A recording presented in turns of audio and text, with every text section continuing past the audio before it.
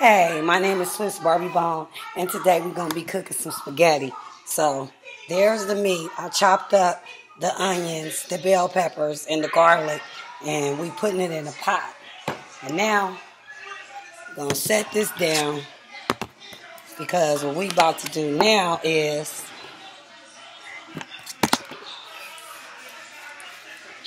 we are about to put the seasoning in there. The meat was a little bit frozen, so we had to thaw the meat out a little bit. But basically, what we finna do is put the seasoning on the meat. It smells really good. I know y'all can see it.